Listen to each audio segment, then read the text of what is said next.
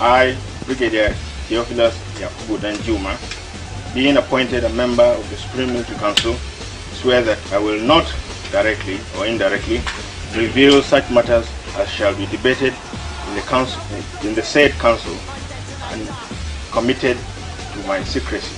In every successful coup, there is a disruption in the military chain of command, and the executors must decide on the best way to reorganize and replace the government they have just deposed. The best options for the executors are: 1. They may choose to submit to the authority of the overall military commander, as it happened when the majors who staged Nigeria's first coup in 1966 submitted to the authority of the GOC, Major General Agoye Ironsi. Now, what are your relations with General Ironsi in Lagos? Well, very good. He's my boss. I have always been under him, and I still am under him. There isn't really any problem. A few misunderstandings arose, but this was due to the publication in the press and by announcements over the radio. At one time, they started calling us Insurgent rebels. 2. They may choose to entrust governmental responsibilities to a group of senior officers they respect, as it occurred in 1975, when Colonels Yaradua, Babangida, Buhari, Abdullahi Mohammed, and Taiwo, who planned and executed the coup that deposed General Gowon, nominated the three brigadiers, Murtala Mohammed, Obasanjo, and T.Y. Danjuma, to form a troika and run the government. And 3. The third option is that the executors may choose to operate and run the new regime by themselves. This option is the most risky and usually requires the expulsion not only of superior officers but also other cohorts or junior colleagues who do not share the planner's political inclination. This house cleaning is usually achieved by retirement, death, or posting. As for the coup of January 31st, 1983, it was the third option for the executors. Even though they were senior officers, they were not the most senior in the army. There were several 3-star and 2-star generals that were either senior to them or equivalent in seniority. The successful conspirators had decided what to do with their superiors and colleagues. Major General Babangida and Brigadier Tunde Idiagbon informed the service chiefs, Lieutenant General Gibson Jallo, Lieutenant General Mohammed Wushishi, Air Vice Marshal Abdullahi Dominic, and Vice Admiral Akin Aduo, that their services were no longer required. All 4 of them were immediately retired and placed in protective custody for 4 days at Bonny Camp in Lagos. Major General Muhammadu Buhari's newly formed cabinet included Domkat Bali as Defense Minister, General Babangida as Chief of Army Staff, and Babangida's old classmates Maman Vata was appointed Minister of the Federal Capital Territory, outside the Army chain of command, a move that prevented either of the former classmates from serving under each other. A vital lesson from Dimka's 1976 botched coup and the promotions exercise that preceded it is that army promotions during military regimes are extremely sensitive matter that can provoke coup plots. Babangida's elevation to Chief of Army Staff caused the premature retirement or posting overseas of several officers senior to him. Over 180 officers were also retired in the aftermath of the coup. The regime named itself the Federal Military Government and created multiple governing organs that replicated the instruments of government used by the previous military governments dissolved in 1979. The FMG's apex organ was the Supreme Military Council. It became the new legislature in place of the National Assembly and the confirming authority for cabinet decisions. The SMC membership constituted of Buhari, Idiagbon, Babangida, and the Inspector General of Police and other senior military officers. The executive governing organ was the Federal Executive Council, a largely civilian cabinet of ministers and a few military officers.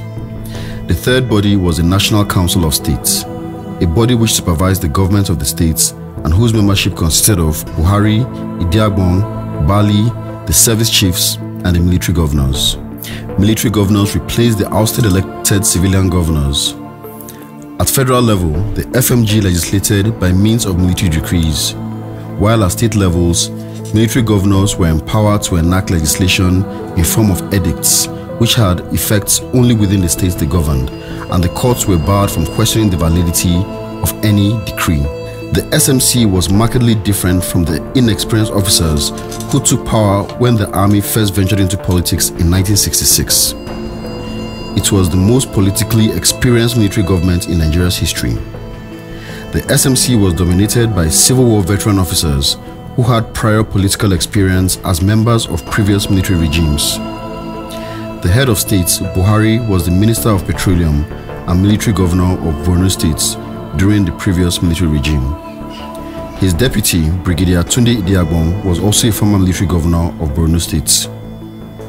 Babangida, Bali, Ukiwe, Atompera, Duba, and Alpha had all been members of the previous military regime of General Obasanjo, and Major General Vata served as Obasanjo's Brigade of Guards commander. The Buhari regime came to office with tremendous goodwill from the public, and press jubilantly welcomed the military's return to politics. Public opinion welcomed Buhari's promise of a relentless fight against corruption. However, corruption was not the only battle on the horizon. The regime's policy mirrored the personality of its leader and deputy leader. Buhari and Idiagbon were stern, unsmiling, no-nonsense officers that conformed to public stereotype of how uncompromising army officers should behave. They identified indiscipline as a trait that had infected the Nigerian psyche. The regime aimed to fight not just corruption, but to instill order and social decency into Nigerians by force, or at least by compulsion. With great fanfare, the regime launched a nationwide campaign called War Against Indiscipline, Why?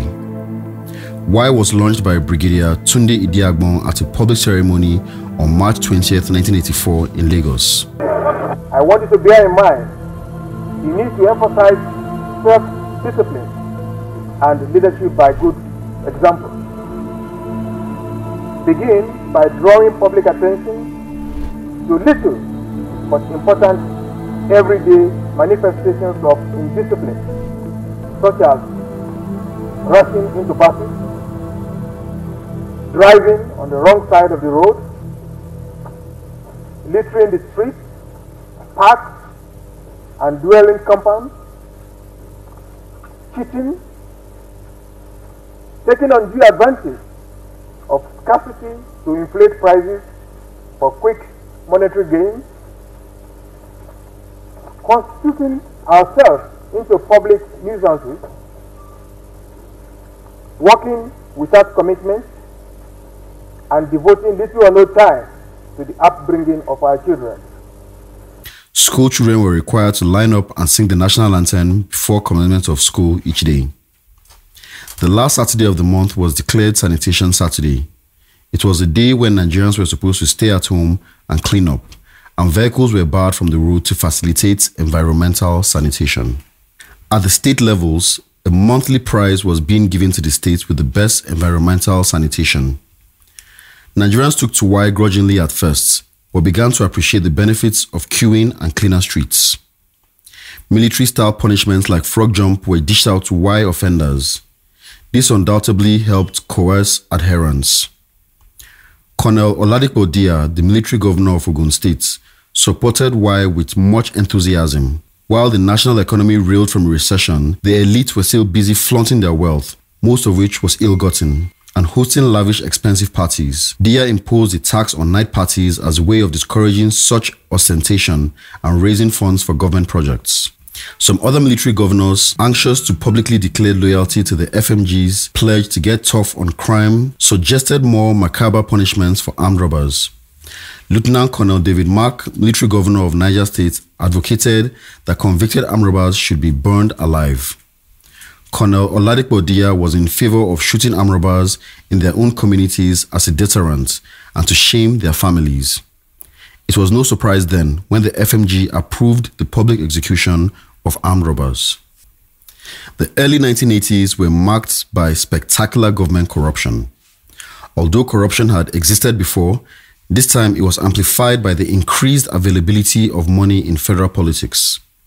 Since there was more money around, the asking price for kickbacks rose correspondingly, and the corruption became unashamedly brazen. Government ministry buildings would mysteriously burst into flames just before audits, making it impossible to discover written evidence of corruption. Immediately after the New Year's Eve coup, the FMG closed all borders and arrested and detained approximately 475 politicians and businessmen for corruption. Among the detainees were President Shehu Shagari, Vice President Alex Ekweme, and Emeka Ojukwu, who had been recently returned to Nigeria and joined the ruling NPN after over 10 years in exile.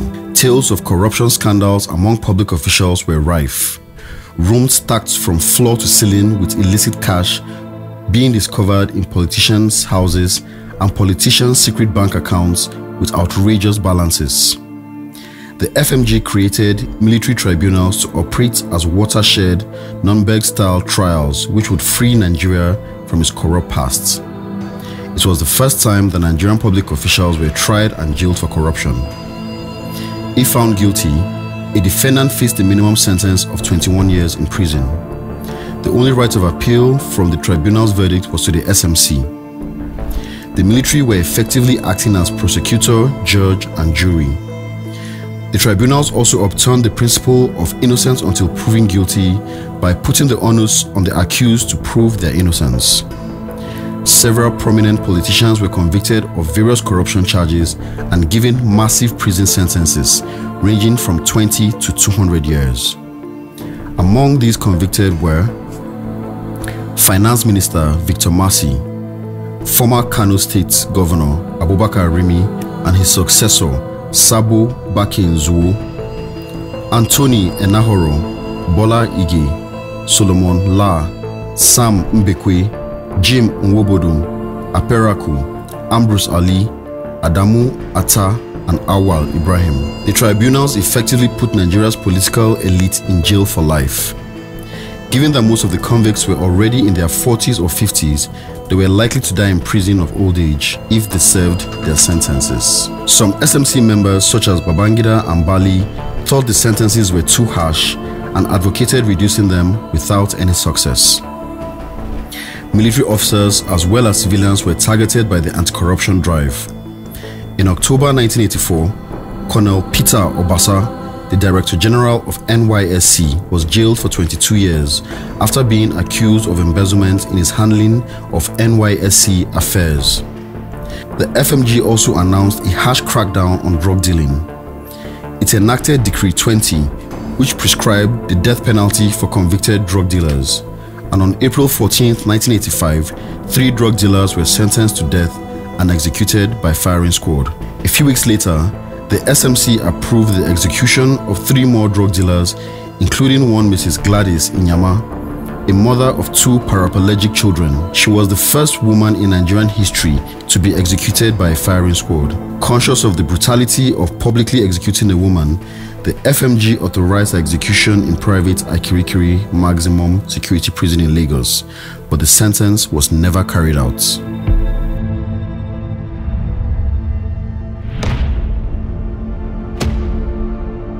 Buhari's tough stance on crime and corruption and the use of the death sentence for convicted drug traffickers endangered members of the elite who were involved in these practices.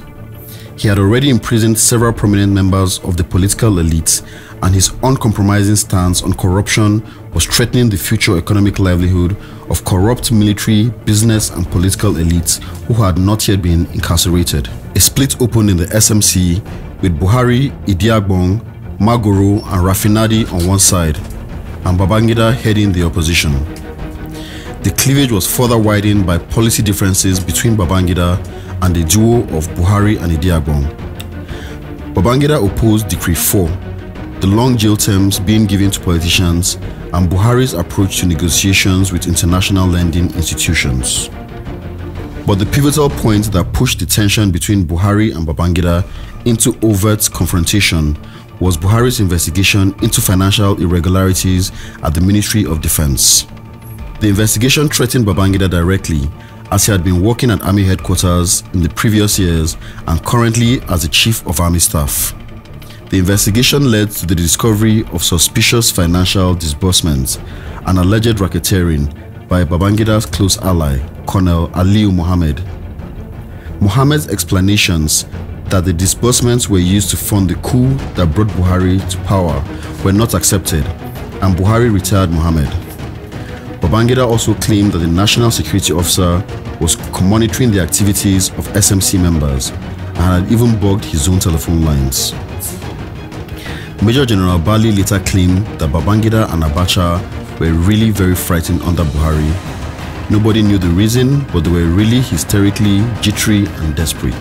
The Buhari regime made a serious political miscalculation by declining to reveal a program or timetable for the return to democracy. It stated that it could not prioritize a return to civilian rule as it was too focused on tackling the political and economic crisis it inherited. This made the leadership appear myopic and directionless. The ethnic and religious composition of Buhari's SMC also concerned Southerners. Although the SMC's membership was increased to 21, virtually all of its senior positions were held by Northern Muslims. Only 8 SMC members were from the South. By not presenting the timetable for the restoration of democracy, attempting to muzzle the press, and having no solutions to worsening economic conditions, Buhari and Idi Agbon played into the hands of conspirators within the military. Buhari further escalated his problem by not rewarding key junior and mid-ranking officers who were essentially coup specialists. Other officers in the government and junior officers took their complaints to Babangida. Major General Ibrahim Babangida was Buhari's greatest threat, although Buhari did not seem to realize it. There's a school of thought that Buhari was simply used by a pro-Babangida faction within the military to gain stability for military government, with a long-term intention to ultimately remove Buhari to pave the way for a rule by a faction. Babangida was merely going to use the post as a launching pad to the presidency.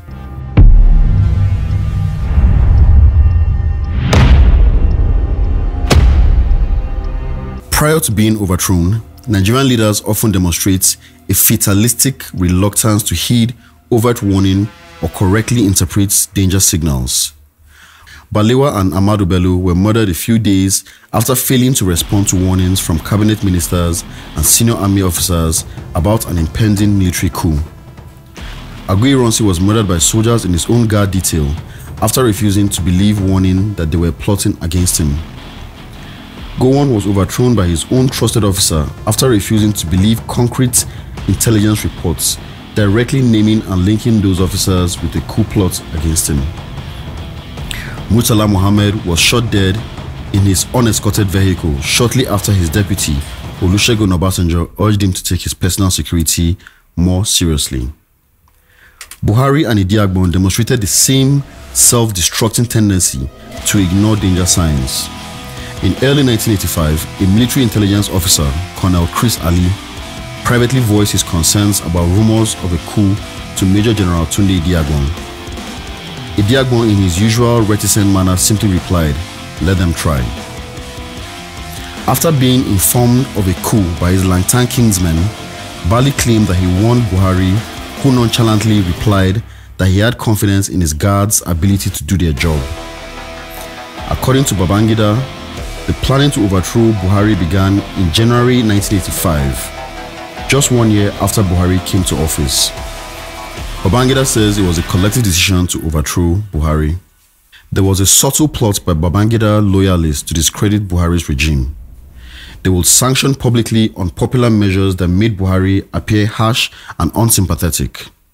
These included the arrest and detention of government opponents and journalists, the execution of drug dealers, a raid on the home of Chief Obafemi Awolowo and the seizure of his passports, and the stifling of political debates on when the country would return to civilian rule. On April 15, 1985, the Minister of Internal Affairs, Major General Muhammadu Buhari, suddenly announced the FMG's intention to expel all illegal immigrants in Nigeria before May 10th. With oil prices dropping, a depressed economy, and rising unemployment and inflation, illegal immigrants were an easy target. The sudden expulsion order caused severe hardship on foreigners who were forced to leave at short notice. Chaotic mile-long queues of refugees built on Nigeria's borders, as illegal immigrants frantically tried to leave before the expiry date of the deadline. None were allowed to depart with more than 22 naira. At 6 p.m. May 10th, Nigeria closed its borders, trapping hundreds of thousands of refugees who were not able to leave before the deadline. Buhari took the blame for all these decisions, but later revealed that they were sanctioned by the same men who overthrew him. It was all part of a plot to make the regime unpopular enough to create public support for a military takeover. Buhari's regime also contributed to its own downfall in certain ways. To prevent currency trafficking and to make worthless the illicit cash being hoarded by politicians, the Buhari regime changed Nigeria's currency notes at a short notice. The regime was also accused of nepotism, and one popular incident occurred at the airports, where usually vigilance and strict screening of luggage was the order of the day. Against this backdrop, the Emir of Gwandu, who also happens to be Major Mustafa Haruna Jakolo, ADC to Buhari's father, was allowed through Murtala Mohammed International Airport with 53 suitcases belonging to him. None of the suitcases were ever screened. Because of the connection the Emir had to the regime, it looked as if the law did not apply to those with close connection to the FMG. Babangida had created a mini-personality cult within the military. He systematically cultivated a loyal following of sycophantic mid-ranking officers over the years by making grandeur gestures and buying lavish presents for officers junior to him. Additionally, many of the officers in key army units were either his former cadets from his days as instructor at the Nigerian Defense Academy or served under him when he commanded the Armor Corps. Such officers included Abubakar Umar, Mohammed Buba Marwa, Tunde Ogbeha, Lawan Gwadabe, Joshua Madaki, Chris Garba, John Mark Inyenge, and Ndong Esiet Nkanga. These men staged the coup that brought Buhari to power, and Babangida established networks of direct personal loyalty from them to him.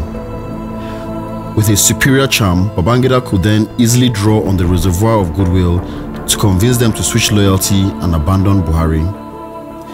Babangida's job was made easier by the fact that many junior officers who were instrumental in bringing Buhari to power felt underrepresented in the FMG. Some were aggrieved that having brought the military to power, they were not permitted to exercise power and enjoy the wealth and patronage associated with it.